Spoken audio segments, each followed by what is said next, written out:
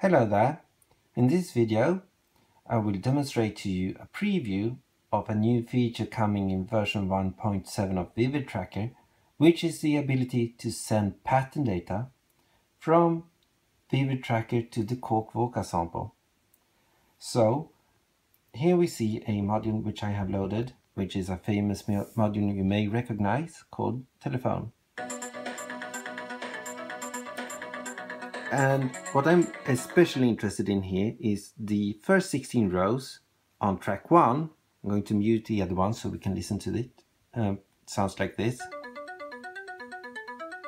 So I would like to have this pattern with all its notes transferred from VividTracker to the Korg Volca sample. And if you know how tedious it is to enter these notes manually on the Korg Volca sample, I think you will find this feature quite amazing.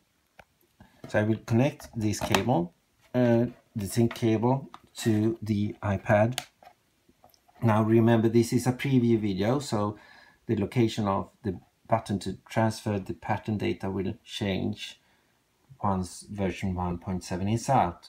So for now I go to screen 4B, where I have this button here called Vol P for Volca pattern, and I'm sending the data.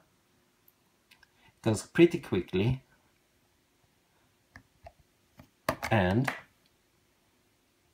I have to just load in the pattern like that and play it.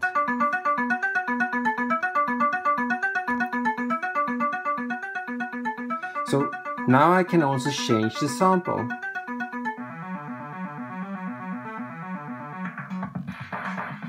Okay, this one is quite nice, and I can change the length of the sample, so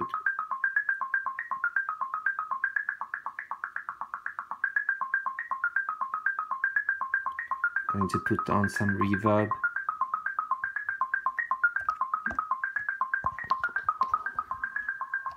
Like that. Sorry for the shaky video.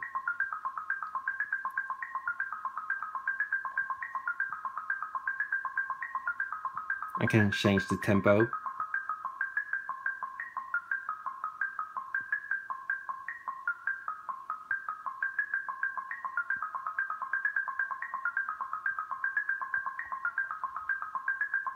can change the attack.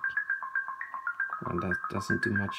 Okay, so this is the new feature that will come in version 1.7 of VividTracker. It will be out quite soon. This is just a preview video, so more features will also be added to it. Thank you for listening. Thank you. Bye bye.